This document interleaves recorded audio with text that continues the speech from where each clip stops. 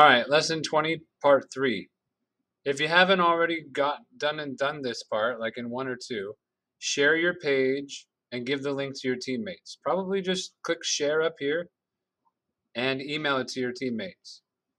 Or put it in a Google Doc that's shared.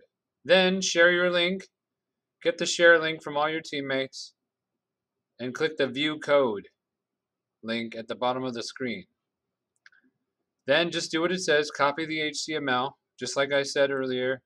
Okay, you go copy it all, Control C, or highlight it all, Control C for copy, then go to the web page that it's going to be in, and then just paste it all there.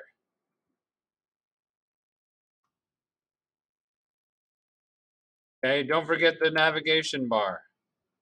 Do that too. It's just at the top of the code.